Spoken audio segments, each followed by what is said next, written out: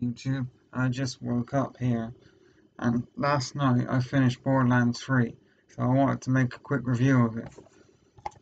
Which it's a really good game. I enjoyed it. I don't play a lot of games anymore. I guess I'm older or too lazy or tired to actually finish them. But I bought it. I paid £50, which is a rip-off for games, and I played through it as Zane, and it's brilliant. Zane, well, all of the Vault Hunters get 3 of their, what they call action skills for each tree now, instead of the 1. So Zane gets this really cool clone, which I used. Oh, I'm very tired. Ugh. I haven't played as any of the other characters yet. I might play through it again as the other characters.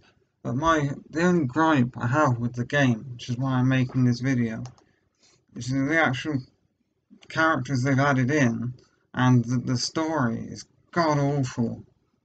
And so at some points it really bothers me.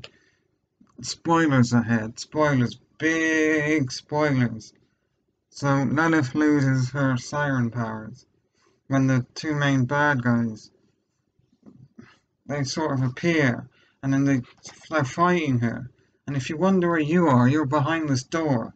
This door closes on your ship and you apparently can't get out.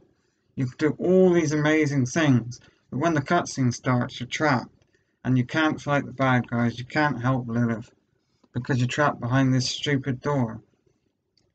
That really bothered me.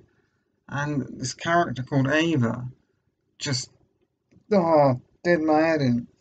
They're trying to, it's all a big sort of joke that doesn't land.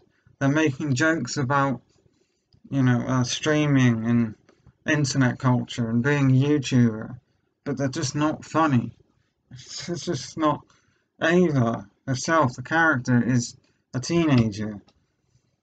That's it. She's just an angsty teenager who doesn't follow orders. What, it's really stupid. I don't know whether you. But that was my main gripe with the game. The gameplay, yeah, I would definitely recommend it if you just want to play the gameplay. And there are some cool modes once you finish the game. Like Horde, I like the Horde mode. And the extreme difficulties. Even though I can't win at them. Because I played 1 and 2 when they come out. So it was definitely a special game for me. I didn't play the pre-sequel because people said it was terrible. And I don't believe it was Gearbox that made it. I think it was one of their smaller offices. Anyway, thanks for listening to me ramble about Borderlands 3. I'm going to go make some coffee.